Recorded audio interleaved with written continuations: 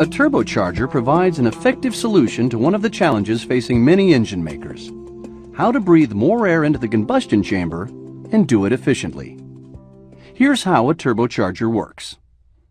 To get more air into the engine, a turbocharging system starts with an engine's exhaust gas, power that is essentially wasted in non-turbo engines.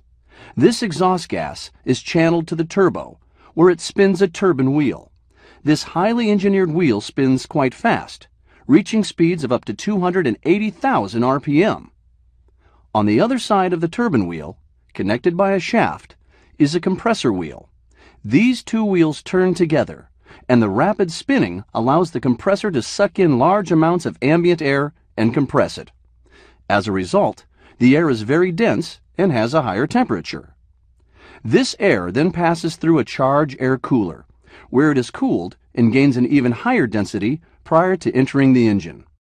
Once in the engine, the compressed air allows the engine to efficiently burn more fuel, making for extremely efficient engine operation.